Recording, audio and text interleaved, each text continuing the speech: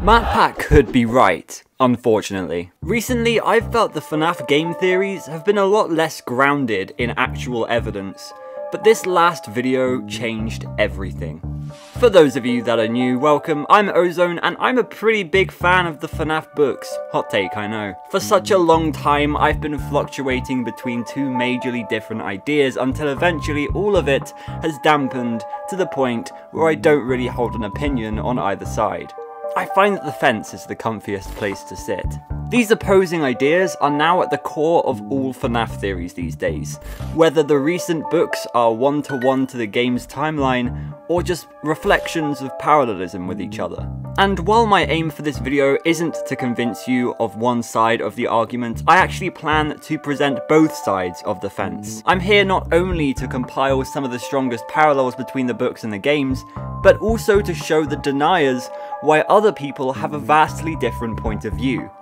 And of course, if MatPat or anyone around his group of theorists sees this, I'd love to be the one to help them to understand why a portion of the community have the books in their game timelines. Before we begin, please only continue with an open mind and a respect for the opposing side.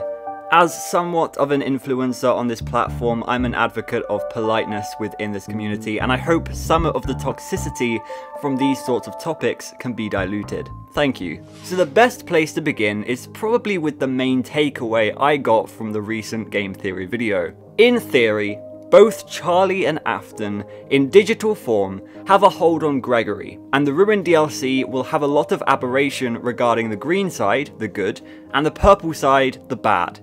This is something I absolutely love. The digital creature at the end of the trailer, the Steel Wool logos, even the whole idea that Sun and Moon will become one in the DLC. You see, while in Security Breach we had Vanessa with two identities, a good side, Vanessa, and a bad side, Vanny, I think that Gregory is just completely mentally unstable, irregularly oscillating between his good Charlie side and bad Afton side until eventually he is both at once. He is an eclipse, a combination of light and dark. He has finally fallen into madness. What I believe a lot of the community doesn't like is actually the step-by-step process that was taken to get to this level of conclusion. Some people don't like using the books at all, others prefer to think of them as truly canon events in the timeline. But this process feels somewhere in the grey area in between. This is the concept of parallelism, which is a real literary term that is not made up and does not only apply to the Five Nights at Freddy's story. You've all heard the phrase, like father, like son. The similar word structure further helps the reader to understand that the father and the son are alike. They are parallels of each other. So, when you get one higher up of Fazbear Entertainment who wears purple with a name connected to rabbits, and you get another who builds a robot for a dead child who is the literal antithesis of the other guy, it's pretty fair to say that they parallel William and Henry. Or at least, it's unfair to say that they don't. But then the question about this grey area is, how far can you go? What's the threshold of connection for something to be a parallel? And at what point does a parallel turn into a one-to-one event? And perhaps the biggest question, what was Scott Cawthon intending? Because here's the thing, Mr. Burroughs and Edwin Murray very clearly, to me at least, parallel William and Henry respectively. But then you look at the story GGY, where not only do you have a child that looks like Gregory, but one that is called Gregory and shares the same username as GGY. So, is that a parallel? And if it is a parallel, what more confirmation do you need in order to say it's a canon timeline event? That is the big question that I'd like to ask the game theorist team coming off of the back of this video. Because as MatPat said, this confirmation that Gregory is patient 46 is one of the clearest pieces of information we've been given in a long time. Gregory in GGY is clearly Gregory. The Pizzaplex in this Tale from The Pizzaplex is clearly the same Pizzaplex, fit with its own Fruity Maze arcade game. And the Montgomery Gator that breakdances in GGY is undeniably the Monty we all know and love. What more do you want? This isn't the only story that does this too. All three stories in the Bobby Dots conclusion have really solid connections to Security Breach's Mega Pizzaplex and the overarching story in Tales. In the Storyteller, the Baobab tree is built in the centre of the atrium by a fairy tale castle themed theatre. While neither of these actually exists in Security Breach, The strange puppet-striped wires that we see everywhere in the Pizzaplex are most likely the leftover roots.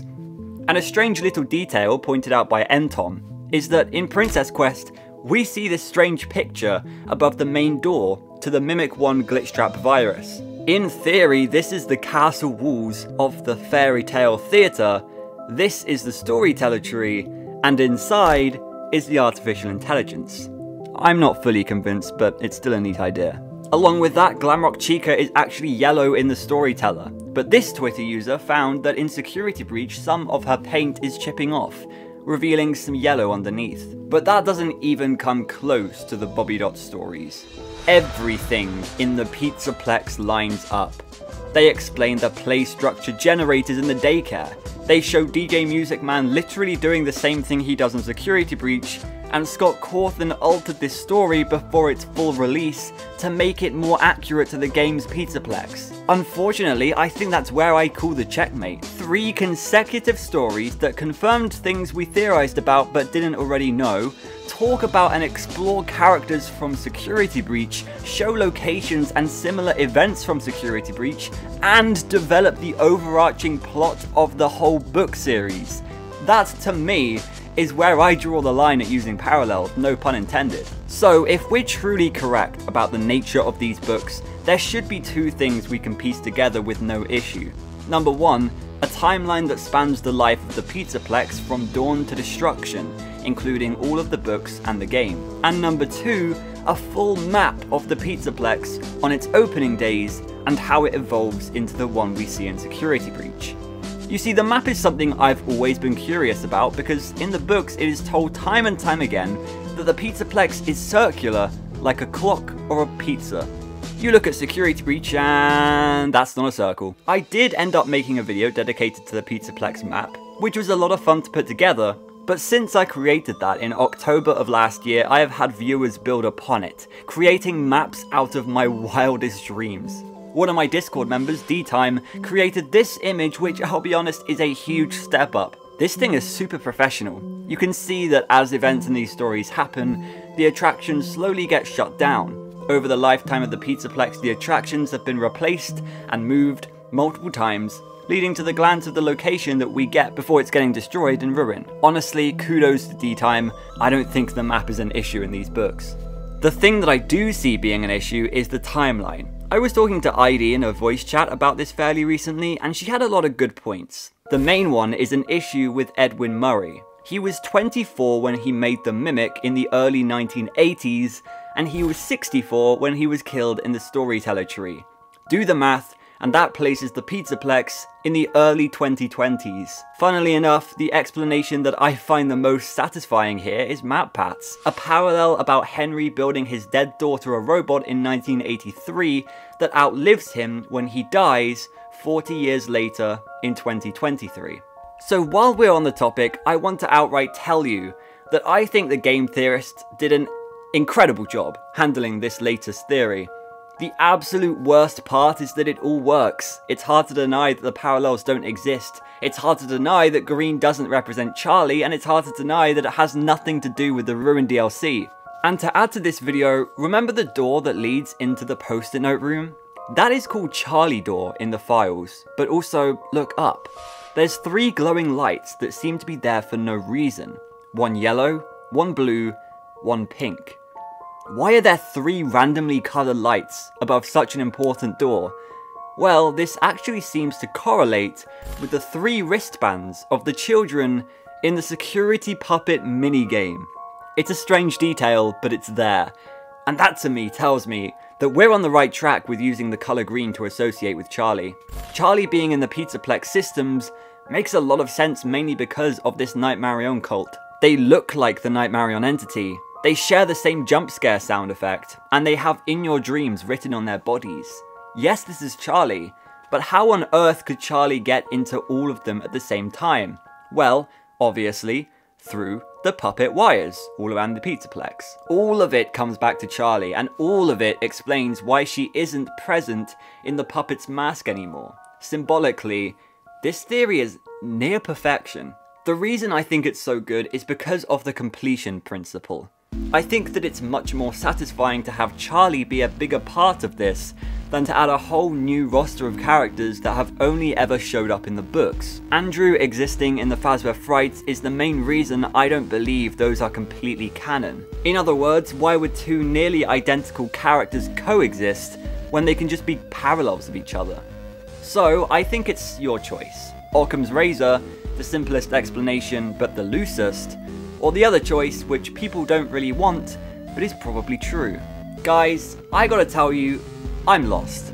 Everything in the books is pointing to them being in the games, but the theories presented in these videos are super compelling, and now I'm stuck in my own grey area. This is going to be a pretty long-lasting dilemma, something that will only end if Scott decides to tell us how these books should be used. There's a lot of intricacies and a lot of puzzle pieces that need to be put back together, but at the end of the day, I think anything goes. I believe both sides are completely valid. I don't think either side is perfect, and I don't think either side is completely off track. Overall, I'm just super excited to see how this Mimic plot progresses in the new books, and if the FNAF boys are watching this, just know that I really appreciate everything you've contributed, and I cannot wait to see what you will have for us next. Anyway, thank you all so much for watching, and if you want to hear more about my ideas circling Nightmare On, this video is soon to hit 1 million views. What? Give it a watch, and I'm sure you will find it fascinating.